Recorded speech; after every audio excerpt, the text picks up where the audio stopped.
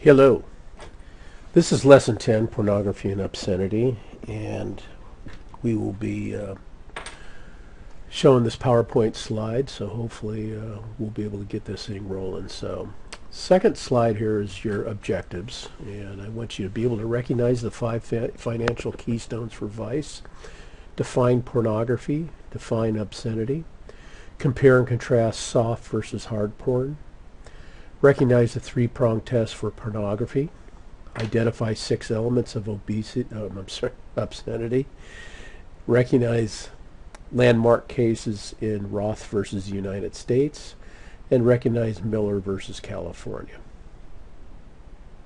Now, we've talked about the financial keystones of organized crime, and we commonly refer to them as vice crimes, and they consist of gambling, prostitution, drug trafficking, obscenity, and pornography, as well as loan sharking. We've covered gambling. We'll be covering prostitution and drug trafficking next. Professor Diaz had talked about loan sharking, so we're going to complete this lesson on obscenity and pornography. We have to go back to our early colonial periods and also look at Webster's dictionary on the definition of vice. And vice is basically defined as a moral failing, an evil, wicked conduct, corruption, depravity. And from a societal standpoint, we look at vice crimes and those people that are engaged in them as an act of moral weakness. Comes down to what we discussed in Chapter 2 as far as the rational choice theory. And in that, it's a decision that an individual who's engaged or involved in this type of activity makes. So they make that conscious decision to engage in this type of activity. By their very nature, vice crimes are a catalyst for criminal activity, meaning it's a word that we use. It's called synergism. It's a concept of compounding something.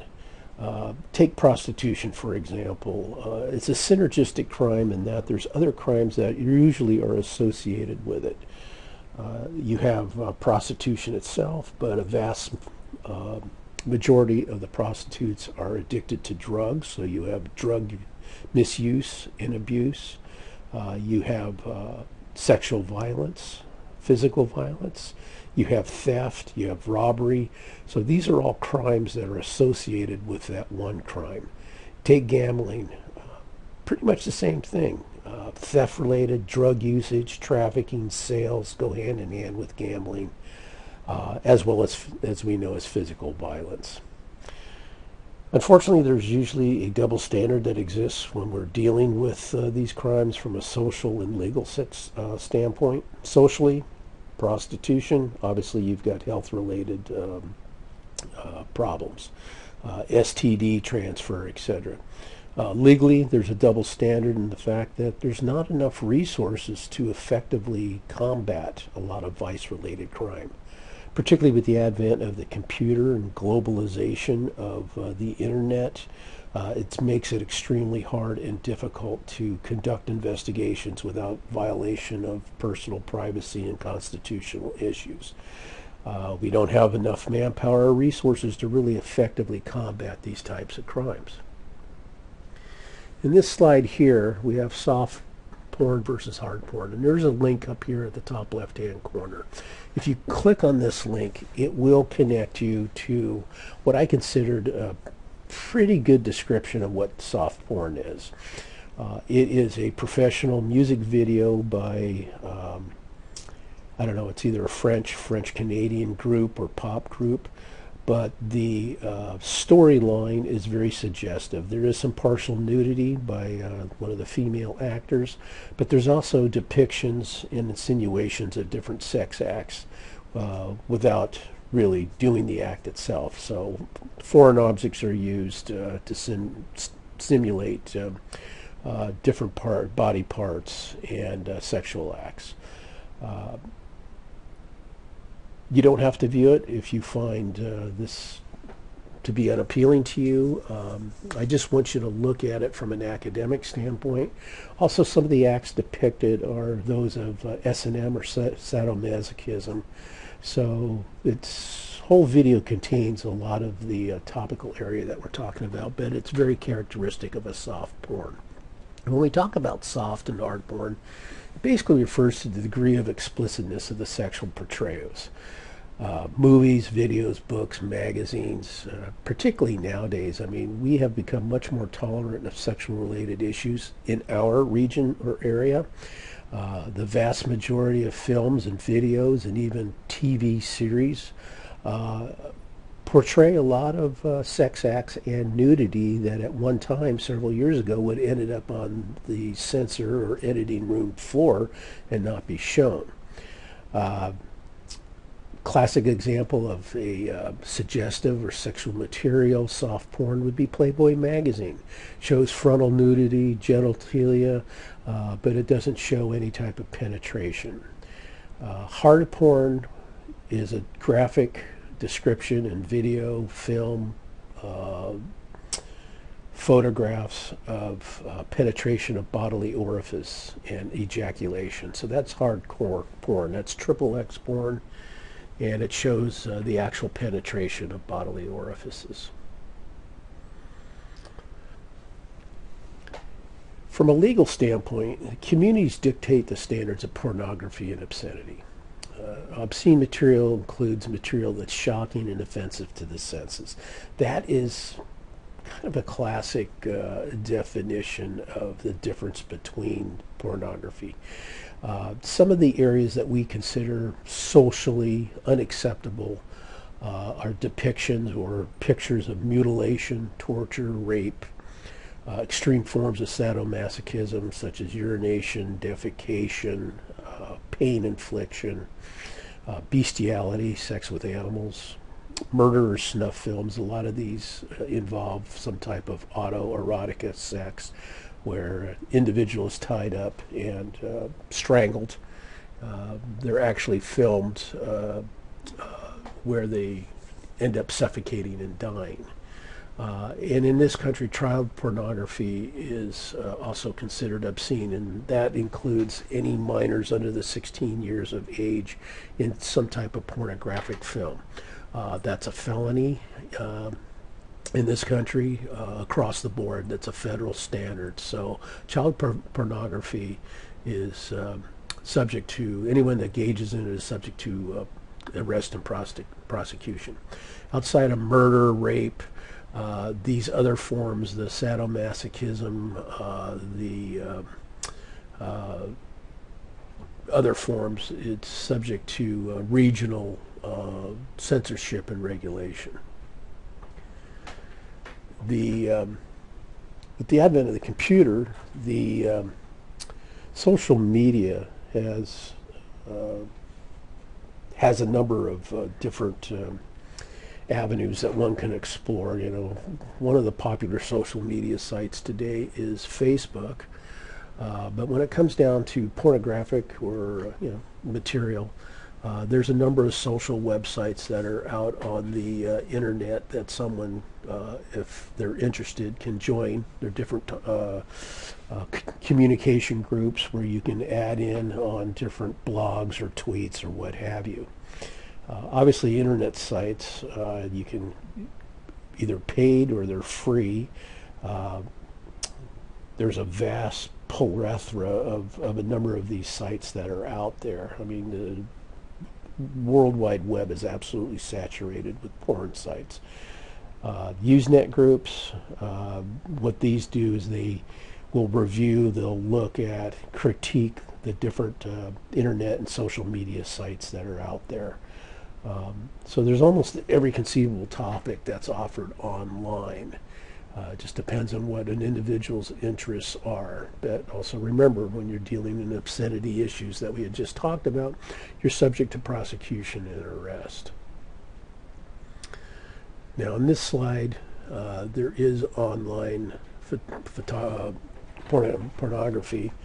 It's a cartoon. It's animated. Actually, I found it quite funny.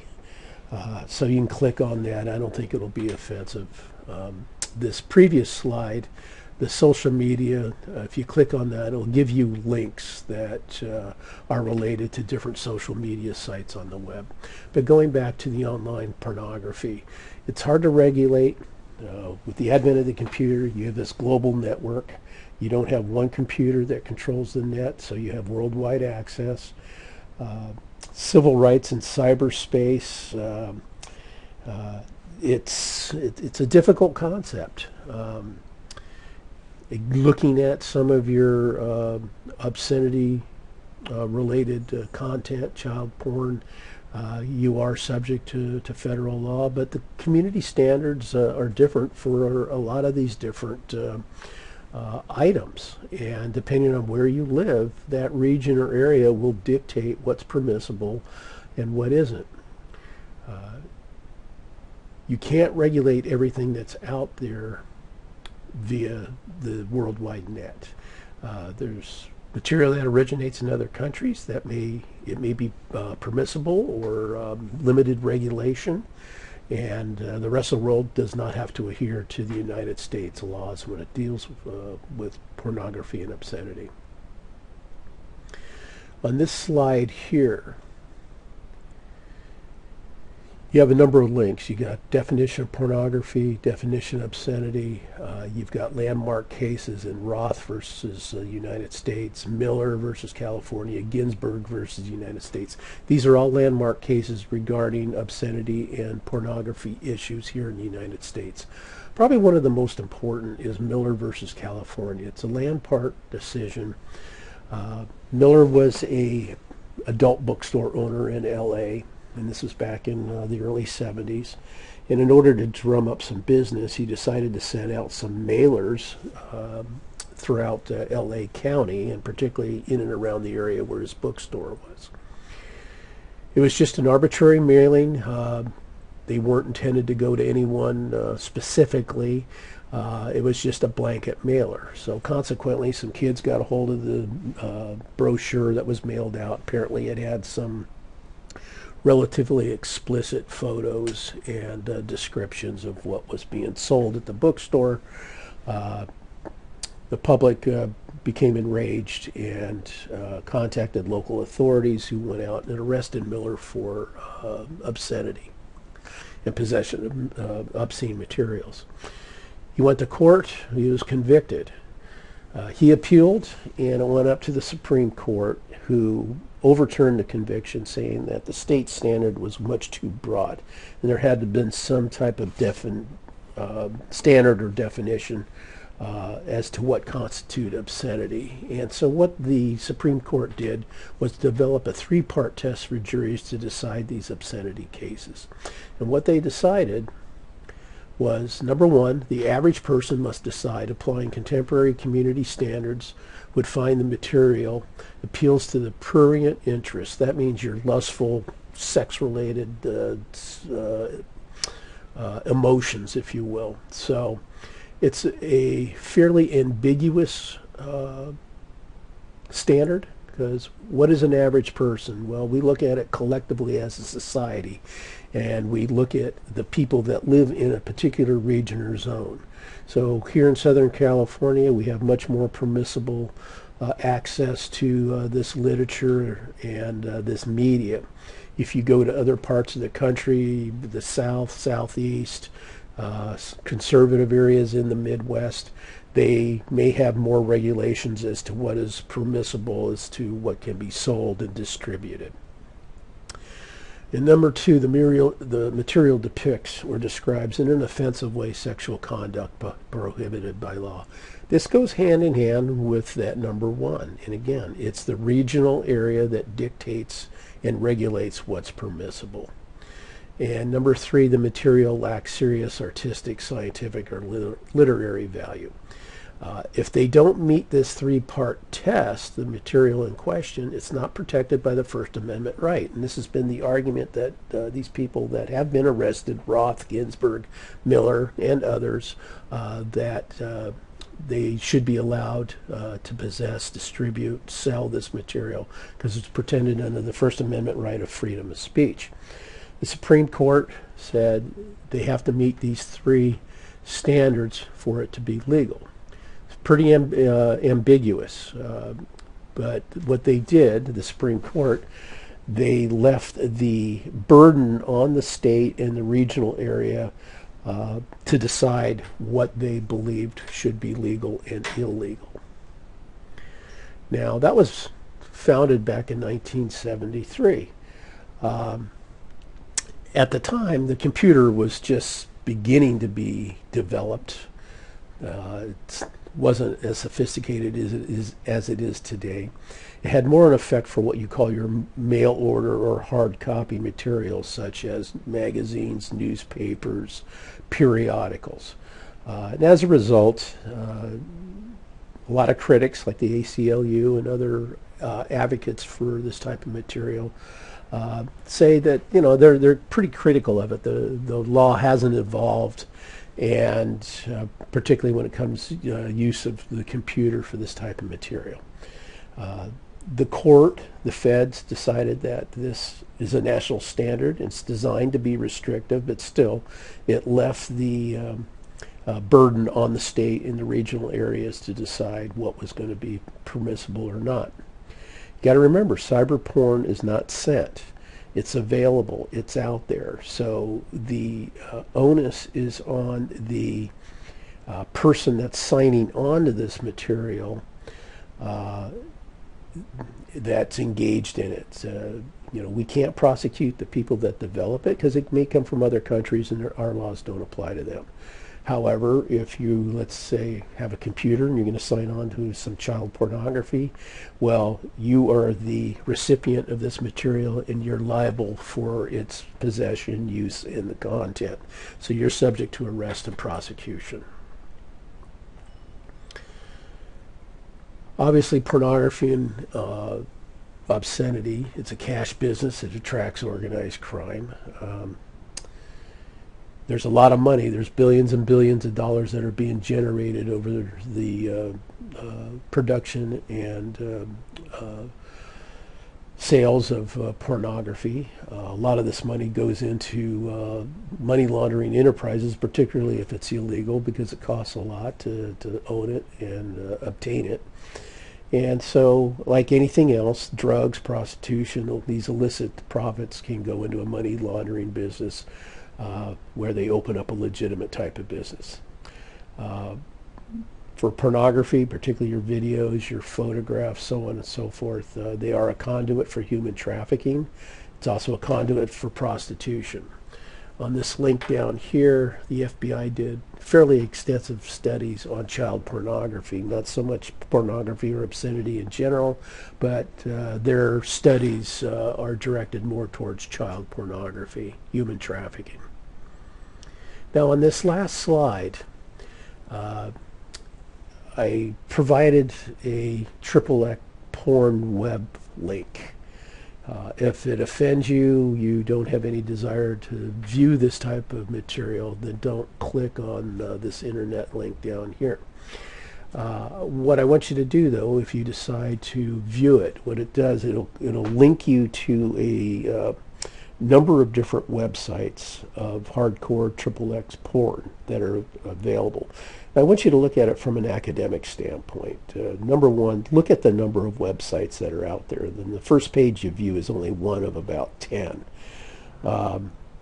If you click on one of the links that will take you to the porn site,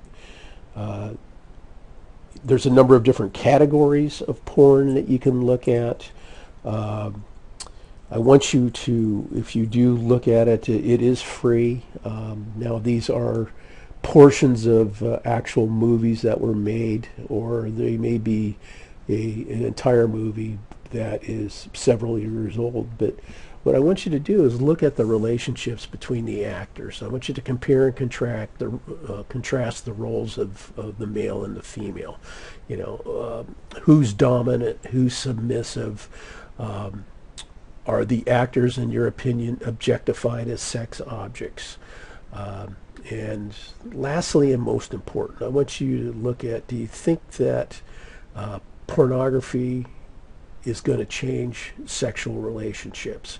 if it's viewed on a constant or consistent manner. What are the consequences for viewing this stuff? Particularly when you talk about younger children or minors, if they manage to get a hold of this stuff, and they view it. I mean, does that shape their social and sexual thinking that this stuff is normal and this is what people are going to do? So how does pornography affect our social and sexual relationships? So I want you to look at it from those three levels, and then I want you to blog your responses for our student activity on the blog sheet. So good luck. If you care to look at it, just don't get into anything you need to spend money on. You shouldn't have to. These are free sites. Any problems or questions, get a hold of me, email me, call me, text me. Thank you.